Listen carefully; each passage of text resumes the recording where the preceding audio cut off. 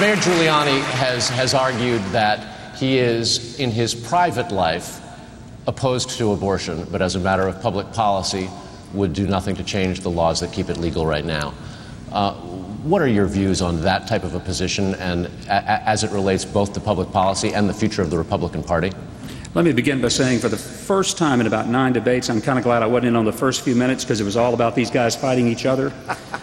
And I'm more than content to let them fight all they want tonight, shed each other's blood, and then I'll be ready to run for president, because I'm not interested in fighting these guys. What I'm interested in is fighting for the American people, and I think they're looking for a presidential candidate who's not so interested in a demolition derby against the other people in his own party.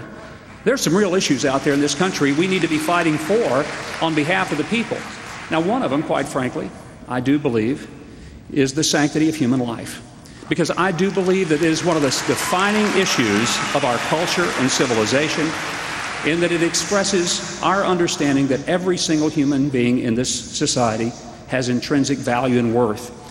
And when our founding fathers put their signatures on the Declaration of Independence, those 56 brave people, most of whom, by the way, were clergymen, they said that we have certain inalienable rights given to us by our Creator, and among these, life, liberty, and the pursuit of happiness. Life being one of them. And I still believe that.